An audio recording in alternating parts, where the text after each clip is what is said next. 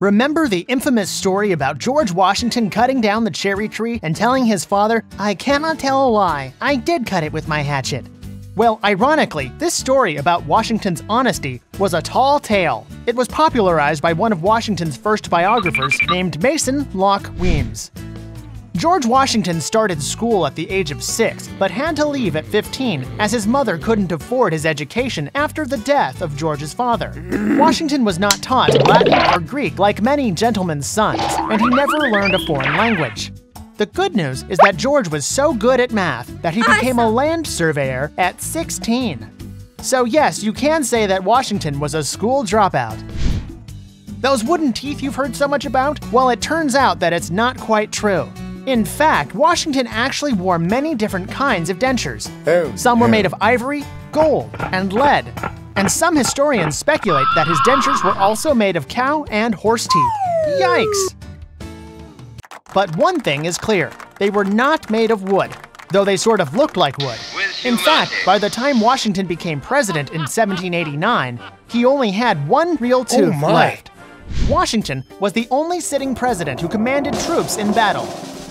As our nation's first commander-in-chief, Washington in 1794 personally led over 10,000 militiamen to western Pennsylvania to the Whiskey Rebellion. Though Washington is best known for leading the Continental Army against the British during the Revolutionary War, which was before he became president. When Washington served in the Army, he was a mere major general, in other words, a 2-star general. After his presidency, John Adams promoted Washington to lieutenant general, a 3-star general. It stayed that way until 1976, when George Washington was promoted to General of the Armies of the United States, making him the only 6-star general in U.S. history. Pretty cool, General. Washington lost more battles than he won, but his leadership helped secure American independence.